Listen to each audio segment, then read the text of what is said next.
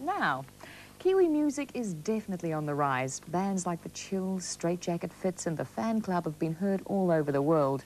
Now it seems the girl who fell from Cassandra's ears is about to join them.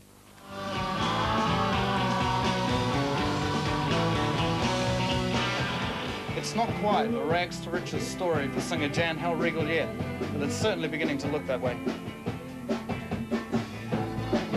A small run-down rehearsal room in downtown Auckland may seem a long way from the big time, but a major record label doesn't seem to think so. Hellriegel's just been snapped up by WEA Records with an album and concert tour in mind.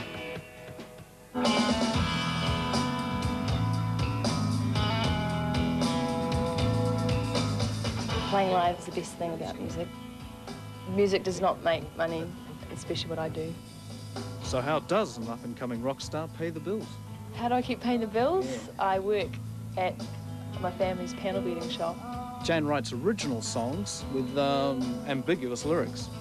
Once I had the song, it's called Don't Bar the Door, and a friend of mine thought it was Don't Bite the Dog, and I thought that was quite hilarious. Like many Kiwi performers, Hellriegel thinks radio could do a lot more for local music, but for the sake of her own health, she's not holding her breath. She'll soon be cutting her first album, and with trusty guitar in one hand and record contract in the other, it's the first rung on the slippery ladder to success. She might definitely be a look-see. I think she's playing Saturday at the Gluepot, I think. All right, we're there, right? Yeah. The weather's next on Nightline, and one of New Zealand's best-known DJs abandons the boogie in favour of his bodgies.